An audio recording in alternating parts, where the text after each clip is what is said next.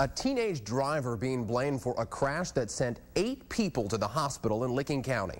It happened just a few hours ago on Raccoon Valley Road in Granville. Well, chaos in a Kentucky prison. Rioting inmates torched the place, sending flames shooting into the sky. The fire is out now and everything's under control. Look at this. The problems all started last night when inmates set fires in some trash cans. Then they broke windows and threw rocks at the guards. A lot of people just don't have the money to pay for their bills, and that creates a gold mine for others.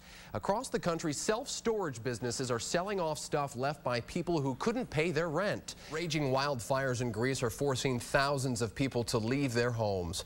A state of emergency is in effect in the greater Athens area. ABC 6 News on your side. But first, this breaking news alert. We're following breaking news out of Maine, where the Coast Guard is searching for people swept into the ocean by a massive wave. Authorities say a group of people were sitting on the rocks at Arcadia National Park, that's near Bar Harbor. They were watching the effects of Hurricane Bill when the wave hit. At least 5 people were swept off the rocks. 2 people were rescued and taken to the hospital. We'll have more on this story at ABC 6 News at 11. Thanks for joining us tonight. I'm Jake Whittenberg. Right now, police investigating the mysterious death of a man inside of a pickup truck. He was found behind the wheel on Myrtle Avenue in East Columbus. ABC 6 reporter Steve Levine is there with the very latest. A developing story this evening. A home raided by SWAT officers as a part of the investigation into a break-in at a Delaware shooting center. Dozens of guns, knives, and ammunition were stolen on Monday. ABC 6's Mary Jedlicka live in Delaware with the very latest on this. Mary. Just doesn't seem like enough, Dana.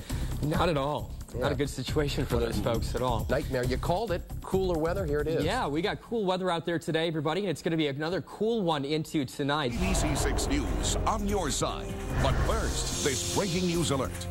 We are following breaking news out of Zanesville right now. Reports an officer and his canine partner have been shot. The Zanesville Times Recorder reporting officers were searching the area around Market Street and have other areas blocked off right now. Well, we have a crew on the way and we'll have any updates as soon as we get them. More breaking news tonight. Reality TV star Ryan Jenkins, the suspect in a grisly murder of his wife, a swimsuit model, has been found dead.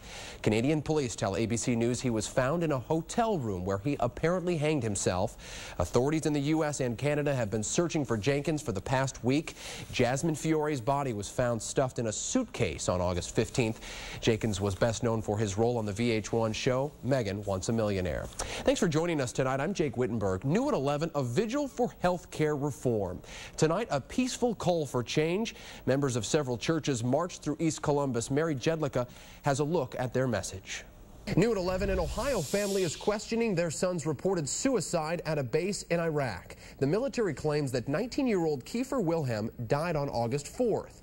Now his family near Mansfield believes the facts just don't add up. 4 of his fellow officers and soldiers are now accused of abusing him with excessive exercise and cruelty. Wilhelm's father says that his son would have never killed himself without being pushed to the absolute limit. New information about breaking news we brought you at 6. A 7-year-old girl is dead after being swept out to sea. A large wave on the coast of Maine swept 3 people into the water.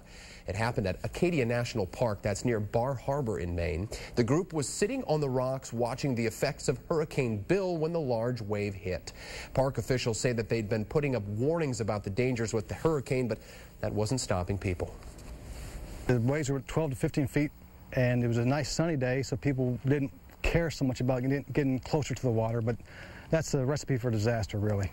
Park rangers and the Coast Guard immediately launched an air and sea rescue mission and did rescue all 3 people, but the little girl was not able to be revived. And that's not only the death blamed on Hurricane Bill. Yesterday, a man was killed in the rough seas off the Florida coast. Witnesses say the body surfer went under and never resurfaced. His body was found later about a half-mile away. Other surfers say the water and waves were so rough that their bodies were thrown into the ocean floor, causing bruises and black eyes. Tonight, a teen facing charges after leading troopers on a high-speed motorcycle chase that ended in a crash. It happened in Ross County, south of Chillicothe. Troopers say they tried to stop 19-year-old Jared Davies for a speed violation on Highway 23, but he took off, leading them on a 9-mile chase. At times, it got up to 100 miles per hour. Davies crashed on 3 Locks Road, that's north of Stony Creek Road. He had minor injuries.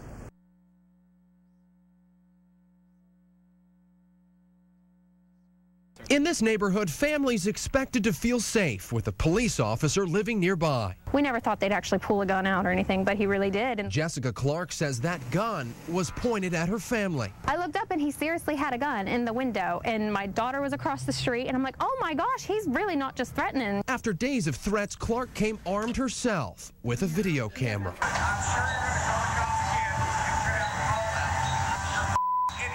Did you do anything to provoke this? No, he's just drunk all the time. The man in the video is Officer Brian Smith. He's a 19-year veteran of the Columbus Division of Police, now under internal investigation.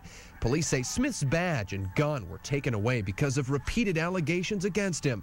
His fellow officers were called to his home twice on July 4th with reports he was tormenting his neighbors. Went back to his house, stood out on the back porch, and started firing a gun. We dug deeper and found that Smith is already under investigation for allegations of unbecoming conduct as a police officer, and last year he was disciplined for violating department rules. Police say Smith may be fired. We tried to speak with him at his home, but no one answered the door. We're just innocent people over here trying to abide the law. He knows the law, so he's outsmarting us. While the investigation continues, Clark and her family say they'll feel more safe by staying indoors. Jake Whittenberg, ABC 6, on your side. Joyce and Jerry Hunt say they had good intentions. That said the usual things that toys say. They bought the Record and Play phone center as a gift for their granddaughter and 5-year-old niece. I was shocked. When they brought the wide-eyed Elmo into their home, they couldn't believe what they thought he said. Who wants to have sex? Who wants to have sex? My niece looked at me and Jerry looked at, and we kind of like, Who wants to have sex? Whoever's working the quality control in the company, you know, that's maybe at the end of the assembly line, didn't do their job. After calling Fisher-Price, the Hunts received an apology and an offer for a full refund. ABC 6 also called the company and found out Joyce was not the only person to complain about Elmo's borderline potty mouth. Fisher-Price says Elmo clearly says 4, 5, 6. Who wants to have sex? Fisher-Price also tells us we carefully write, review, and record songs and lyrics for our toys to ensure they are suitable for children. We stand by the product. We put their claim to the test. Are you kidding me? This is a kid's toy. Why is this for kids? This is really shocking. 4 or 5 because it's completely lost. That's what it sounds like to me. And it's obvious. The Hunts don't want other families getting caught by surprise. Wow. I just feel like other parents and other grandparents should be aware to check the toys like this before they hand them over to children. For now, Elmo sits without batteries. ABC 6 is on your side. If you've purchased the toy, Fisher-Price says they have no plans for a recall, but if you have any questions about the Record and Play phone center, Fisher-Price says give them a call.